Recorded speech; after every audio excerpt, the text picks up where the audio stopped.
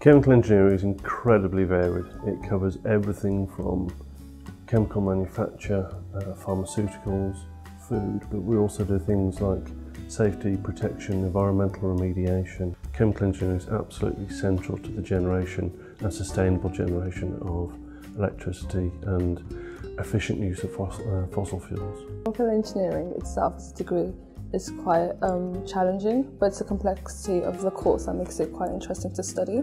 We give advice, support on mathematics, the engineering, also the chemistry, but also some of the other things. You'll learn about ethics, you'll learn about marketing, you'll learn about project management. All the theories that we were learning in the course, we were able to perform in the laboratories, like Bernoulli's equation, Reynolds number, everything we were able to perform at the laboratories. And the practicals we did were designed to help us with the lectures. Having practical knowledge, laboratory works is really important. Like at the end of your degree, you're going to enter into a particular profession.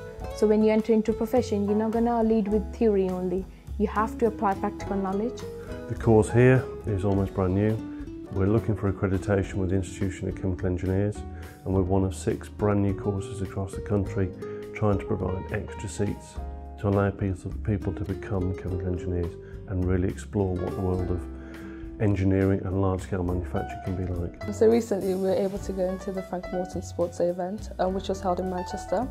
This was a student-organised event, and they allowed us to interact with other students from different universities. So by attending these events, you build your confidence. We meet so many people and meet so many universities. Like, it was a tough competition, and we faced the reality like what's happening in our course. Chemical engineering holds the 2nd highest position for graduate pay.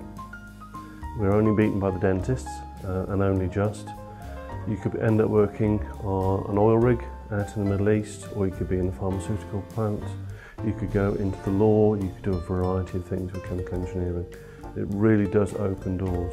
We also get the support of the Institution of Chemical Engineers, which is a global organisation to ensure that chemical engineers are chartered, supported, and are helped to get into their careers as quickly and as high up the chain as possible. Chemical engineering is a rewarding course because at the end, you can go into a high-paying professional career.